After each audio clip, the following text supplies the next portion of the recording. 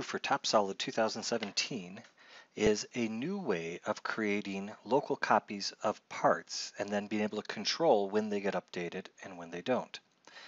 First thing we're going to do is we're going to derive a copy of this part. Great, we're going to put it right there. Again, derived copies allow you to do all sorts of things with them, like do the manufacturing for them or modify them for manufacturability without ever affecting the original design. It's kind of cool. Next, what we're going to do is on that derivation, we're going to turn off auto refresh.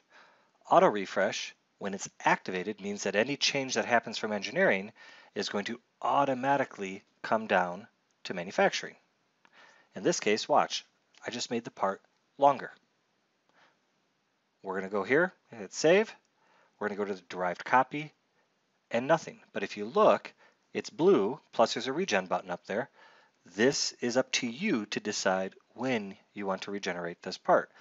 Now, in some cases, you want that to happen automatically. So fine, you don't use this new methodology of turning off automatic update on derived parts. But in other cases where maybe the part is still being designed while your CAM guy is programming it, you don't want the CAM guy to have to regenerate their toolpath every single time the engineer makes a change. Kind of cool if you think about it.